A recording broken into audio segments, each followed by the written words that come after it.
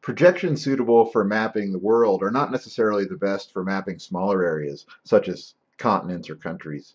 When mapping at such a scale in the mid-latitudes, it's important to use a projection that centers on the area being mapped and has a standard line or lines passing through the area being mapped. In this task, we're going to look at a map of the contiguous United States using a few different projections. So here I've got QGIS Desktop open with the country view QGIS map file open. This is an unprojected map of the lower 48 states comprised of three themes: the United States, the LA and New York city points, and a circle. You can see this circle doesn't look quite right given the default projection. It shows some obvious skewing. The distance property is more difficult to judge though. The known distance between LA and New York is approximately 3962 kilometers as the crow flies. So let's see how the unprojected map controls for distance distortion. So I'll use the measure tool for measuring line, and I'll measure this distance from LA to New York. And I get 3928, just about right. So the measured distance is virtually the same as the actual distance between these two cities. So remember, for this projection in QGIS, coordinates are treated as spherical latitude and longitude. Distance is calculated as if along a great circle arc, and so the actual ground distance is preserved. Shape and area properties, however, are distorted. So now let's change the CRS, or the projection, to Eckert 4. I'll close my distance units, and I'm going to go to the project properties.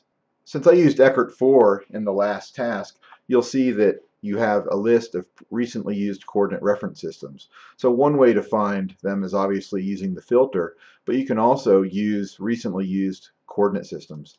I'm going to choose Eckert 4 from that list and click OK.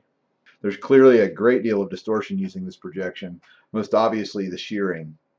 Part of the problem lies in the fact that this projection is centered at 0 degrees longitude, which is Greenwich, England, far east of our study area in the lower 48. So let's center this projection on the United States by creating a custom version of the World Eckert 4 projection. So to do this, I'll go to Settings, Custom CRS. The Custom Coordinate Reference System definition window will open. I'm going to click this Copy Existing CRS button. This opens the Coordinate Reference System selector, and I'll select Eckert 4 from the recently used CRS list and click OK. You can see the parameters for this Eckert projection have been populated from those present in that Eckert 4 definition. Now I need to change the central meridian so that the projection is centered at -96 degrees longitude instead of 0 at the prime meridian. This will center the projection down the middle of the country. To do this, I'll find my longitude value here, and I'm going to replace the 0 with a -96. In the name box up here, I'm going to give it my own custom name.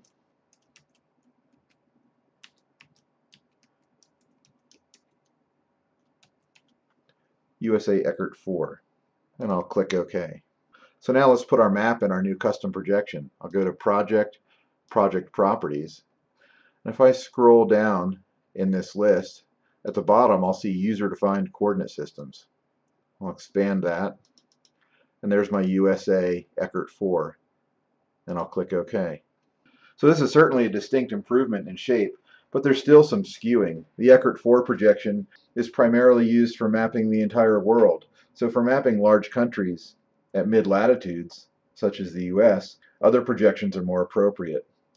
The Lambert-Azimuthal, Albers equal area, and Lambert conformal conic are all examples of suitable projections for mapping the entire US.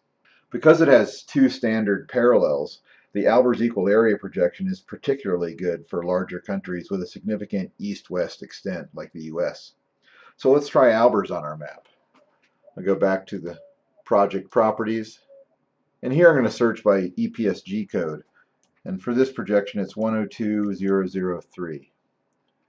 I'm going to find USA contiguous Albers equal area conic, and I'll click OK, and I'll zoom in to we can see the map a little better. So this Albers conic projection has low scale distortion for an area the size of the US. As the area being mapped decreases in size, distortion is less of an issue. But this is really one of the projections that's used for the lower 48, and it's how we're used to seeing the lower 48. And Lambert would look very similar to this. There are many ways that we can customize a CRS. Any of those parameters that we saw can be customized. And you saw it only took a few seconds to create a new version of a CRS from an existing one. Often you'll customize a projection so that it's centered on the area in question, in this case the United States, simply by redefining the particular cartographic settings, such as the central meridian, the standard parallels, the reference latitude, or false eastings and northings. The choice of which parameters to change depends on which projection is being used. In Task 4, we'll explore state map projections.